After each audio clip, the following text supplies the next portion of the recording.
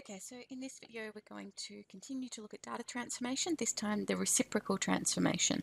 So we can apply the transformation either to the x variable or the y variable, and so we get y equals 1 over x or 1 over y equals x, and obviously other coefficients involved in there as well. Again, this is a compressing transformation, so it has a similar effect to the log transformation. So in most cases where you might think about applying a log transformation, you could also apply a reciprocal transformation, and so sometimes you might need to test which one actually gives you the stronger coefficient of determination, so hence which one is the better transformation for that data. As I said, usually in an exam you will be instructed as to which transformation to apply, but in the next video we'll have a look at, making that decision. Okay, so let's first of all have a look at the y versus 1 on x transformation. So as I said before, reciprocal means, so when we talk about taking the reciprocal of a fraction, it is flipping the fraction. So if the fraction is a divided by b, it becomes, the reciprocal of that is b divided by a. Okay, so if our fraction is 2/3, the reciprocal of that, is 3 over 2. If the fraction is 1/2, the reciprocal of that is 2 over 1, which is 2. If the fraction is 3, the reciprocal of 3, well, 3 is 3 over 1, so it becomes 1 over 3. Okay, so instead of having x, we have 1 over x, that is the reciprocal. Okay, so temperature was recorded every hour after 6 p.m. for a period of 8 hours, and the results displayed in the table below. Scatter plot for the data is shown, along with the residual plot, which suggests that a nonlinear regression might be a better model. Okay, so we can see clearly from the data, nonlinear form. The residual plot is certainly confirming that a linear model was possibly not the best model. We have a clear curve in the residual plot. So we've got the least squares regression line plotted. Its equation to three significant figures is y equals 28.8 minus 3.29x, and the coefficient of determination here is r squared is 0.81. So again, it's still strong correlation, but we can see it's not the best model. We must be able to get a better model with a stronger correlation than this. Okay, so I've put the data in my CAS over here, and we're now going to look at, I've also, as I said, I've plotted the data here. If I just put my regression on here as well, so menu 462, so I can see that, so that when I do the data transformation I can see it change. Okay, so let's apply the reciprocal transformation to the time variable. Okay, so I need a new column of data. I'm going to call it recip time. Sorry, it's slow typing on the non-QWERTY keyboard. Okay, so reciprocal of the time. Again, I don't need to enter it all in manually. I can get the formulas to do it for me. So I want this column to be equal to 1 divided by the time column. Okay, so pressing my variable button, I can choose time from here, or you could just type time. Okay, so this whole column, reciprocal time, so down the bottom here you can see the formula in full. Reciprocal time equals 1 divided by time. Alright, and so we've got that. So you can see that. When time is 1, reciprocal of time is still 1. When time is 2, reciprocal of that is 1 over 2. When time is 3, reciprocal of that is 1 over 3, etc. Okay, so let's go back to the scatter plot. So rather than have time on the horizontal axis, we're now going to change that to reciprocal of time. And remember, we talked about this one back in that introduction to data transformation video. Because we're making all the larger numbers relatively smaller, the whole plot will flip around, but we also saw that we got a much better fit here. It's quite close to that line actually, and coefficient of determination is 0.96. Previously it was 0.81, so we've seen quite a big improvement. This is certainly a much stronger model.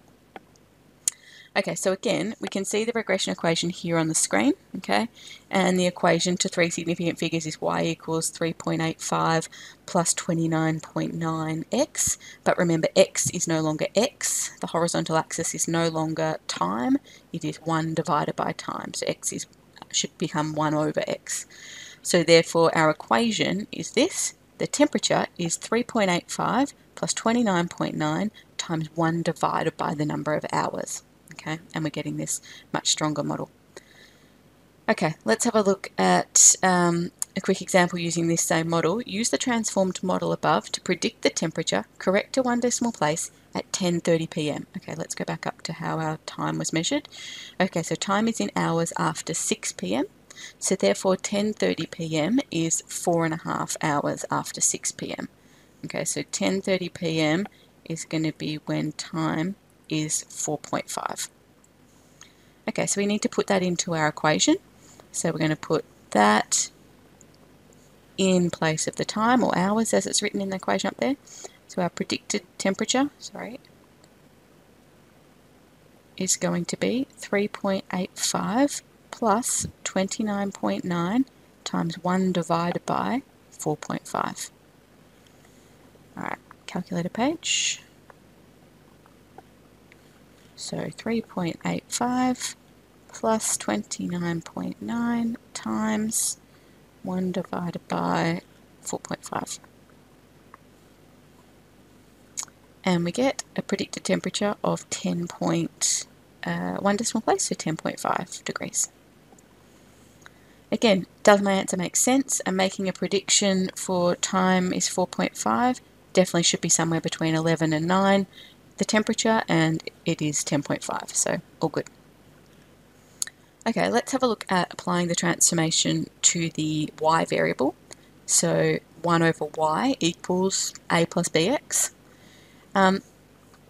And as I said, it's still a compressing transformation, but at the same time it will also flip things around. But that doesn't matter, that's catered for in the adjusted equation.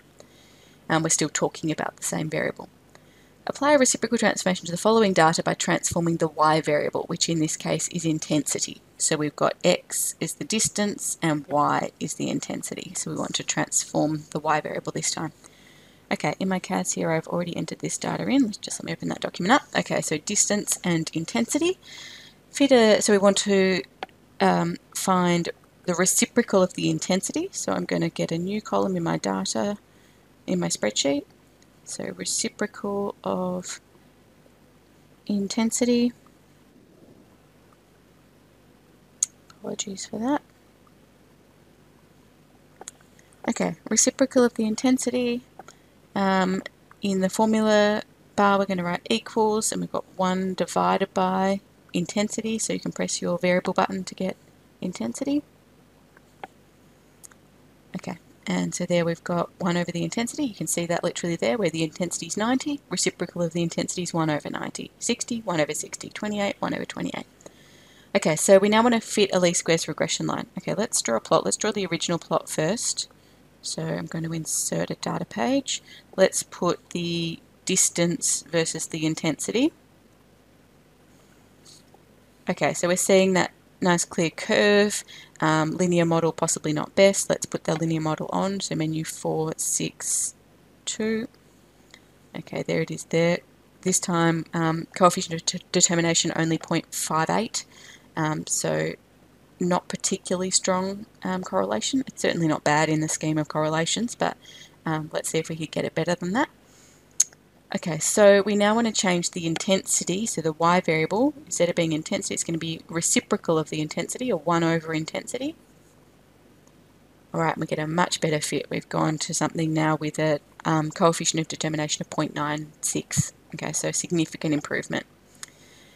We want to give the coefficients correct to 3 decimal places, okay, in the regression equation. And remember, it's not y, it's 1 over y now, reciprocal of y, and y is intensity. So my equation is going to be 1 over intensity is equal to, now we want 3 decimal places here, so that is 0.007 plus 0.008 times distance. State the coefficient of determination for the transformed data, correct to 2 decimal places. Okay, so we've got that on screen here. R squared equals 0.96. Remember, if you're not seeing R squared, menu 6 for settings and make sure the diagnostics box is ticked. You should only need to do that once and then you'll always see R squared. Use the equation from A to predict the intensity, correct to 2 decimal places, at a distance of 20 meters. Okay, so distance of 20, we want to sub that into our equation up here. So we know that 1 over the intensity is equal to 0.07, sorry, 0. Apologies, just dropped my pen. 0.07 plus 0.008 times 20. Now again, like the previous video where we did the log transformation, you could work that right hand side of the equation out. So let me just put a calculator page in here. And then solve the equation either using your CAS or by hand. So we've got 0.007 plus 0.008 times 20. And so 1 over the intensity is 0.167, okay? And then you can either manipulate that yourself. Oops, sorry. That we now know that this means that the intensity is going to be 1 over 0.167, which will be 1 divided by that, 5.2 decimal places, 5.99. And the unit seems to be candle power. 5.99 candle power, not sure. Again, you don't need to do the solving manually by hand. You've got your equation up here. You could solve that immediately. So menu 3.1, solving 1 over, don't bother typing intensity in here, 1 over y equals 0.007 plus 0.008 times 20, solve that for y, and you get your same solution. Okay, so you can straight away, once you've written down your equation, then solve it for, use your CAS to solve it. Can I please ask that you take the step to write down the equation, because once again, we've talked about this previously, you cannot earn consequential marks if there's no working shown. So if you've got your equation in part A wrong, and all you do is write an answer in part C, you won't get the answer correct in part C.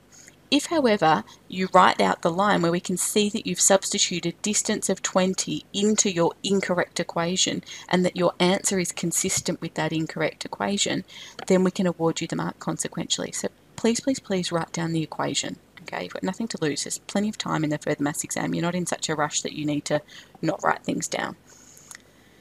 Okay, so this box outlines how to apply the data transformation for the reciprocal transformation. We've been through that in the video. The work for today is exercise 5D, the reciprocal transformation.